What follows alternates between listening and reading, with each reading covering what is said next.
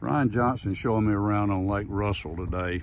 It's early September, so we're quite a bit early, but fish gonna be on these same kind of places. We're on hole number 1 right now.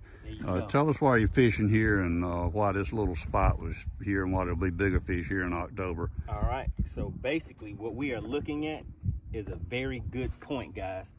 And right off of this point, it comes out and there's some brush at the end of this point, and there's also some rocks on here.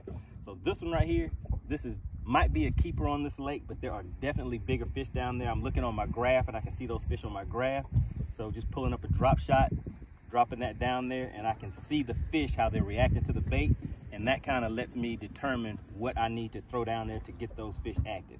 Yeah, that live action is critical for seeing things like that, and it's expensive, but if you can get it, it will really help you catch fish. And we're off the island at channel marker 22, just below the Highway 72 bridge. It's rocky down on the outside side of it. It can be fish all down the side of it and on both points, but the upstream point comes out shallow and's got good brush on it.